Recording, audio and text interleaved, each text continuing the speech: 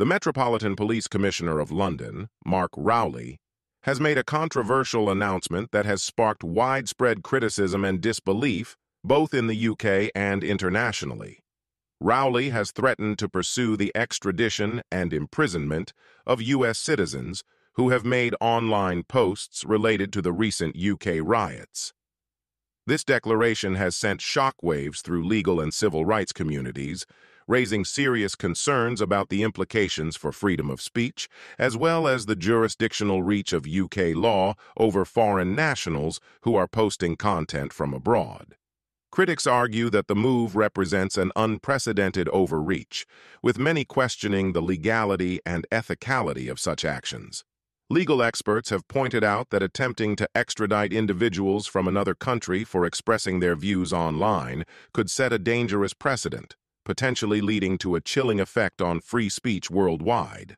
Furthermore, the implications for international relations are significant, as this stance could strain diplomatic ties between the UK and the US, with some fearing that it might lead to retaliatory actions or a breakdown in cooperation on other matters of mutual concern.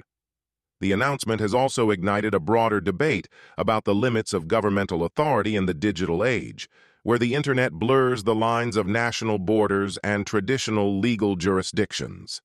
Many are concerned about the potential for abuse of power if governments begin to assert control over individuals in other countries based solely on their online activities.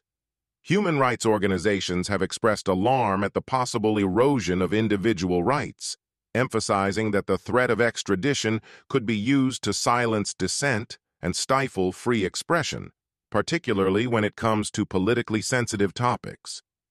In response to the growing backlash, some have called for clearer international guidelines on how such cases should be handled to ensure that the rights of individuals are protected while also addressing legitimate concerns about incitement and violence online. However, the controversy surrounding Rowley's statement continues to escalate, leaving many to wonder how this issue will be resolved and what the long-term consequences might be for both international law and the protection of civil liberties in the digital age.